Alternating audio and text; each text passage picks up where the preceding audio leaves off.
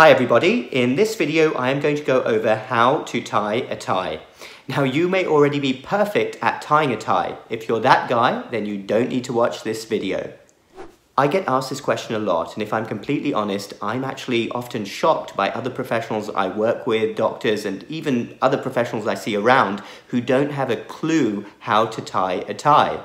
There are many different methods that you will find online and may have been given advice on how to tie a tie, including the Windsor knot, half Windsor knot. This, though, is how I tie a tie. Let's go through all the steps one by one. First, have yourself in pre-tie position with shirt buttons done all the way to the top and your collars up. Now you get the tie and you place it around your neck so that the thin side is on your left and the thick side is on your right. Next, now this is super important, you want the thin side of the tie to be about half the length of the thick side of the tie.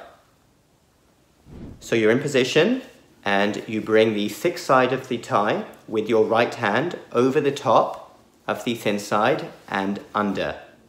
Next step, the thick side goes over again. After that, you switch hands and with your left hand, you bring the thick side of the tie under and over.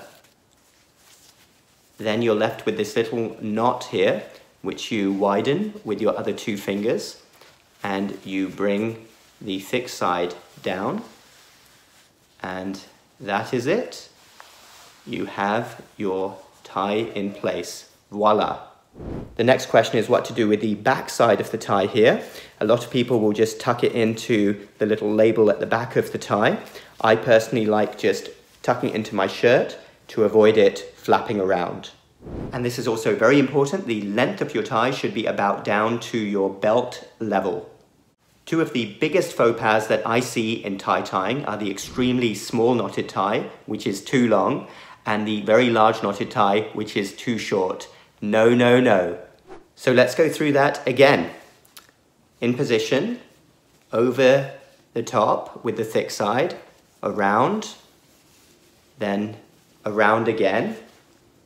Switch hands, bring the thick side over, and then with your two fingers, make the knot bigger and place the thick side through, and then you tighten the tie. That's it.